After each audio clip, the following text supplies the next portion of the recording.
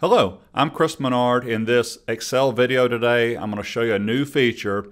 This feature has been requested for years and Microsoft has finally delivered it.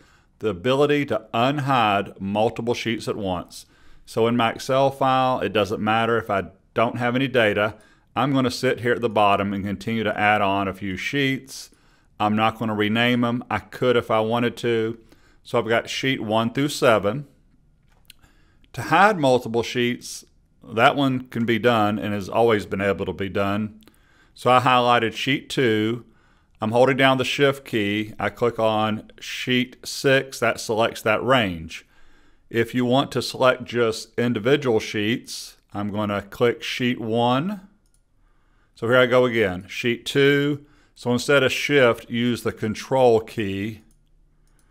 So I have 4 worksheets selected. This I could always do, right click and hide. No big deal. Here's the new feature. This rolled out on November 6th. It is in Excel version 20.12. So just to take a quick look at my version, File, Account. I'm running version 20.12 right there.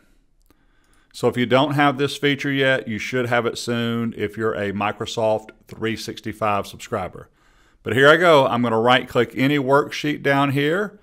There is Unhide. And here is the box that appears when I click on Unhide.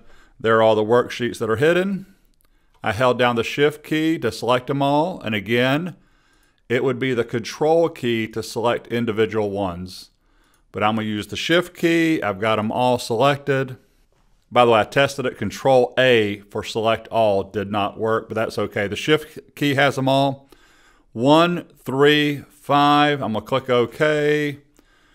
1 through 7, I'm in business. So there is the new Unhide multiple sheets at one time. Feel free to subscribe to my YouTube channel. Have a wonderful day. Thank you.